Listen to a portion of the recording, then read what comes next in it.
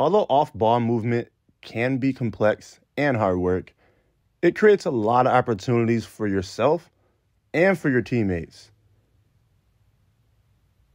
So right here, he's trying to deny me the basketball on the baseline, so I'm going to casually walk into setting a little bit of a back screen. Pause. As I am setting this back screen, I'm also kind of going to throw my teammate's defender into my defender. And what it does is it causes enough confusion to create space and results in a corner 3. Now, that little bit of off-ball movement that I did created this much space. He has to recover all the way from the paint to contest a corner 3. That's extremely difficult to do. And though he does a great job hustling, the ball's gone. This is another example of another corner 3 from off-ball movement. And the ball's in the post. So the easy thing for me to do is to just stand where I'm at. However, look at my defender. His head is turned. So I'm going to relocate to the open spot, which is the corner. Pause. And my teammate does a great job. This is very difficult to guard. He's going to do a handoff into a ball screen. And that's how the open 3 is possible right there.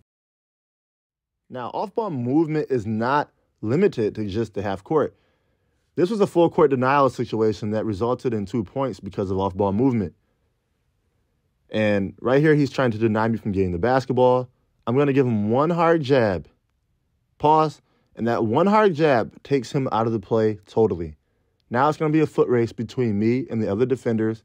And that's going to result in 2 points. And that's a great pass. Right on time, right where it had to be. And having a motor in basketball helps a lot because you move so much that you find a lot of opportunities for the defense to fall asleep.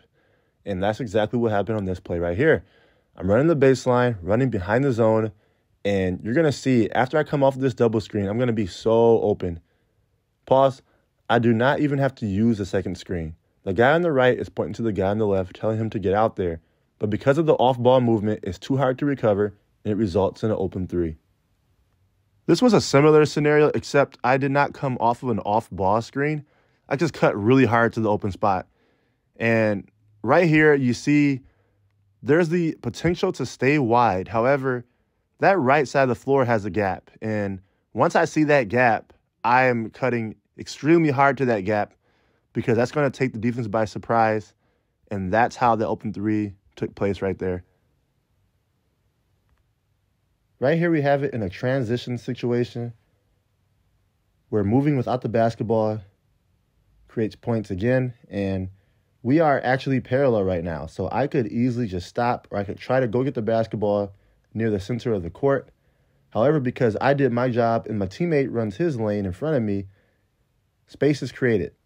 And that defender has to try to recover from that half circle all the way to a closeout for a 3, and that is very difficult. Moving without the basketball creates so many opportunities, and the more you move, you're going to eventually find something.